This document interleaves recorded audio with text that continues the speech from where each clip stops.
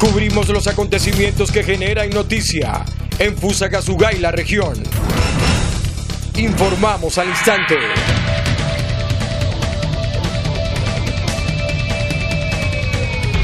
Fusagasugá Noticias. Somos la nueva generación.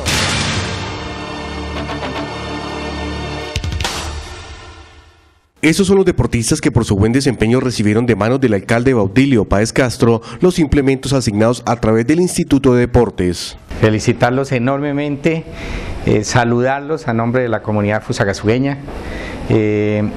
decirles que nosotros estamos prestos ahí a colaborar con el deporte y que qué bueno que ustedes hayan resultado favorecidos porque es el resultado de la práctica deportiva que ustedes han desarrollado. El ciclista discapacitado José Alejandro Cárdenas, quien obtuvo para Colombia el 7º puesto en los Juegos Paralímpicos en Taipei, recibió este marco de bicicleta en carbono por 2 millones de pesos. Está expresando que después de mucha espera el poder ahora tener esa entrega, que se siente muy agradecido, que le produce muchísima felicidad, que eso le genera un nivel motivacional superior por saber de lo que va a poder ahora tener. Y pues recordando precisamente que es a causa del resultado del trabajo que él tuvo cuando participó. Entonces que se siente muy agradecido, muy contento. La nadadora Heidi Paola Orrego Mora, quien se alista para participar en un campeonato internacional en Holanda a finales de agosto, recibió trajes y accesorios por 800.000 pesos. Las gracias por el apoyo y por todo lo que él ha hecho por los deportistas.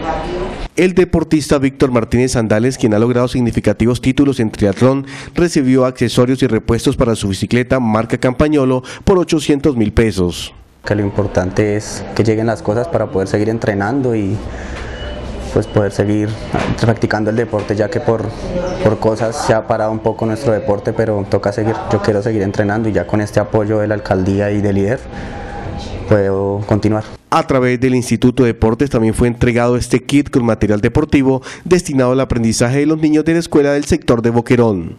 Un kit escolar bien dotado de balones, utensilios para que los niños tengan un buen aprendizaje en la educación física, y agradecerle al doctor Baudilio porque siempre nos ha tenido en cuenta. Y para nuestros niños va a ser un gran logro para su salud mental, física y deportiva. También fue entregado este equipo de sonido para el grupo Jóvenes de Corazón del barrio La Esmeralda. Pues expresarle nuestros más sinceros agradecimientos a nombre de todo el grupo Jóvenes de Corazón, grupo que trabaja en el barrio La Esmeralda.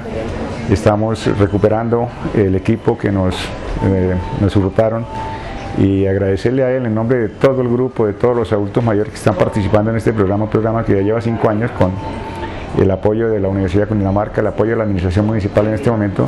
Nuevamente expresamos nuestros más sinceros agradecimientos por la gentileza que ha tenido al hacernos el acompañamiento. La Administración Municipal y el Instituto de Deportes también entregaron implementos para un club y una escuela de natación.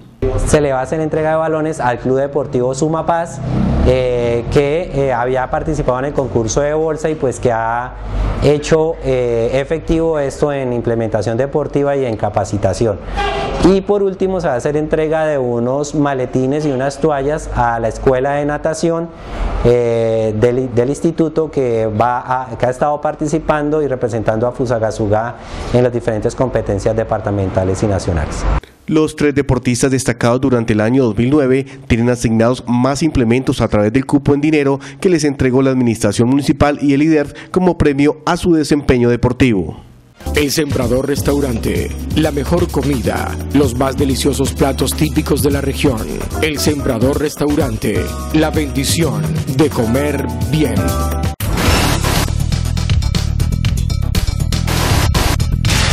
Cubrimos los acontecimientos que generan noticia en Fusagasugá y la región. Informamos al instante.